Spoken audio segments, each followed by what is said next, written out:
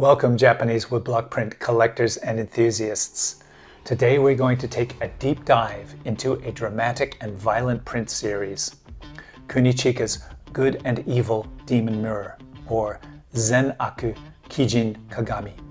This woodblock print series was done in the middle phase of Kunichika's career, when he truly established himself as an artist. The series was published by Tsunoi in 1868 and focuses on real and legendary street toughs, bandits, and samurai, ranging from the Heian period, which was about 790, to the 19th century.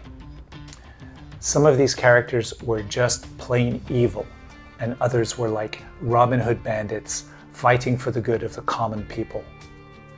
The people depicted in these prints are famous kabuki actors playing the part of the character. In all cases, we can see Kunichika inject the dramatic aspects of the kabuki theater into these images. Although these prints aren't numbered, I went to the Waseda University archive and some other online resources and identified 36 prints total in this series. So let's dive in. What do we see? The prints are the standard oban size. There is very little descriptive kanji on the prints. There is no kanji on the outside borders. The title cartouche is printed with a multicolor red, white, green background. The character's name is on a red cartouche, and then Kunichika's standard signature, the name of the publisher, carver, and the censor stamp is grouped together. The carving of these prints was expertly done because Kunichika collaborated with the best publishers and carvers. The compositions of the prints are similar to many of Kunichika's other print series of actors, or yakusha-e. The main character is captured in a 1/2 length portrait from the torso up. As you can see in these examples, the characters are primarily wearing blue and white kimonos with bold and simple patterns.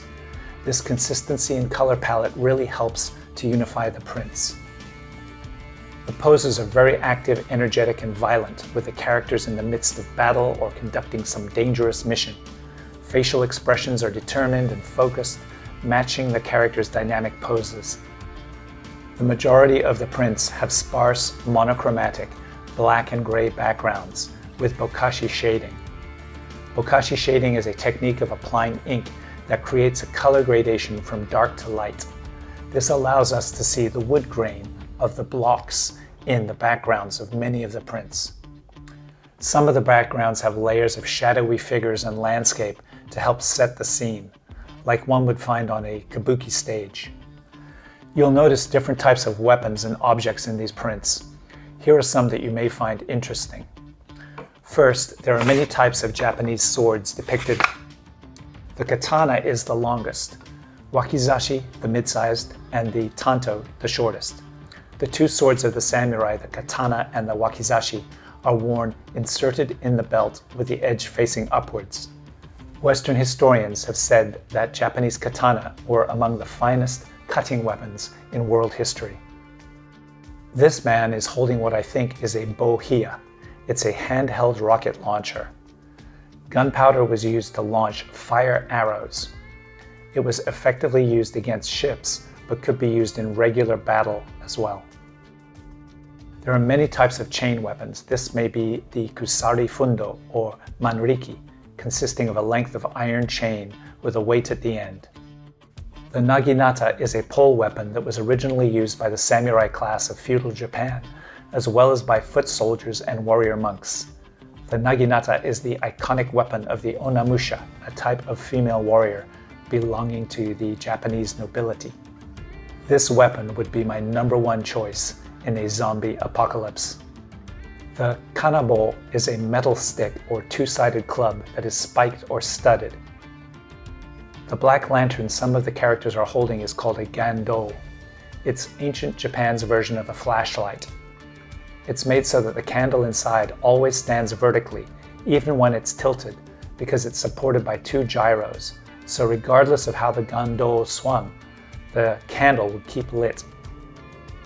And finally, the yumi is the traditional Japanese bow.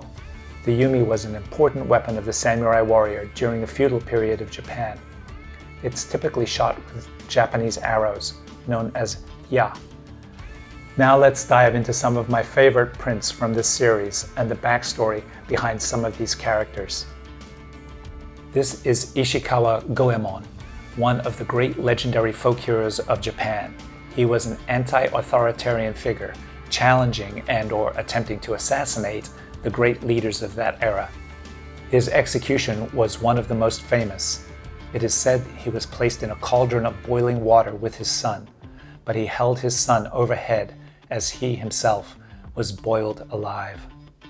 This is Banzuin Shobei, a historical street tough of Japan's Edo period, who supposedly fought against injustices and to protect the common people from the abuses of the samurai aristocracy. He established a samurai for hire business in the Asakusa district of Edo.